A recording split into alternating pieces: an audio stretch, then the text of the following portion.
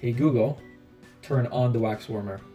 Okay, turning the wax warmer on. See that? Any device that you plug in to here becomes smart after you configure it with the MEROSS app.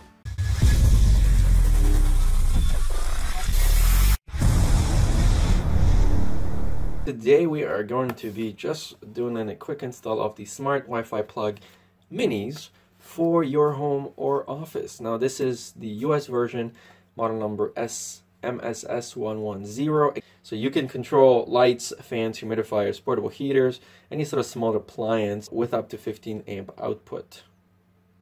And any device that you plug in to here becomes smart after you configure it with the MEROSS app. I'm going to show you how to set this up, how to install it, and how to get things going with Google Home, Alexa, or If This Then That app. Now I like the fact that this design is very slim, which means you can stack two over and then they will still fit into one receptacle. One, and then two, and you still have space below, so that's awesome. And each one of these is going to work independent when you configure it with the app. Now to configure it, it's actually quite easy. There's a blinking light on here, fast blinking, slow blinking, so you essentially turn this on and off, and this works like a regular switch. So this sort of overrides the smart option. So once you set this up with Google Home, for example, you can say, hey Google, turn on X light, and as long as this is the X light, it will turn it on. If for some reason your Google is not working or Alexa is not working, you can just head on over here, press this switch, and it will turn it off manually. To get into the sync mode, of course, you have to click and hold this for about 3 to 4 seconds until you start seeing the blinking. Then you simply load the MEROSS app that you download on your smartphone. Make sure you are within, say, 2 inches of it, and then go through the installation guide. Now, the installation guide is going to present you with several different options of what kind of receptacle you have, because they have tons and tons of wall switches and stuff. So pick the picture that sort of looks like this guy, and then follow through until you add the name, sync it, and all of that. Now, installation and setup on the actual Google or Alexa device is a little different, so we're not really going to cover it. You're going to have to sort of Google some videos for that, but it's also really easy. Simply just open up Google Home. You need to have Google Home installed on your smartphone.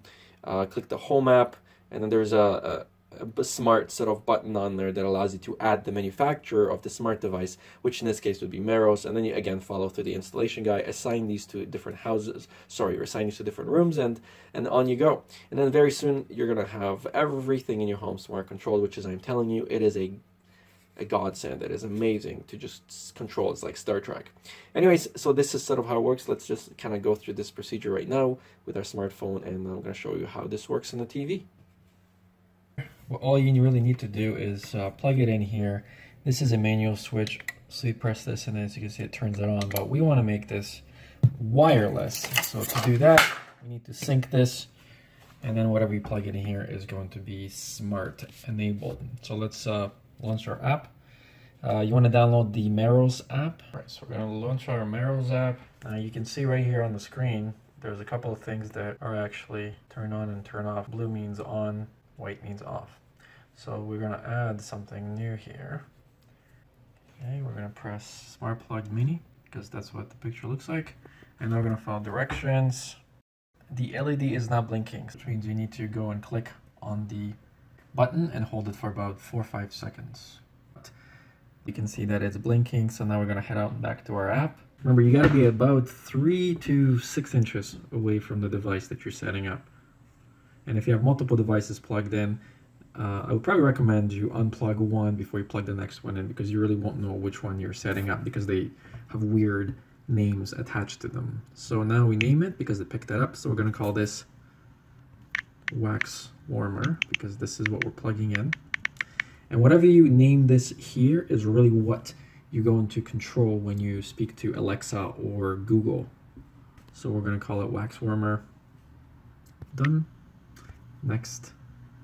Now you can customize your icon. In our case, we're going to take a picture. You can crop it. Now we're going to save it, and then that's going to become your thumbnails. So it's easy to know. Now we go next. Now you're going to pick your Wi-Fi internet network and your password, and click next. It's going to click on and off. and then it's going to keep flashing until it sets itself up. When it's done, it's going to be a solid green light. That's when you know it's complete. All right, and now it's complete. And if we scroll down on our MEROSS, we now have a wax warmer with a little picture. So now if we press this, you can hear this turning on and off. Because we already have Google set up around the entire house, this should already be linked up and synced up with our Google. So now we're basically going to say to Google to turn off the wax warmer, and this should turn it off. I'm going to show you where my Google is. So in this room, it's located right here. So we'll say, hey Google, turn off the wax warmer. Okay, turning the wax warmer off. Hey Google, turn on the wax warmer. Okay, turning the wax warmer on. See that? Hey Google, turn off the wax warmer.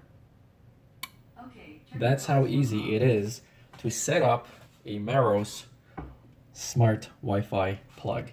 If you like the video, please like, share, subscribe, click that bell, and if you're watching this on Amazon, please click that helpful button. It really does help. Thank you guys so much for watching, and I'll see you in the next one.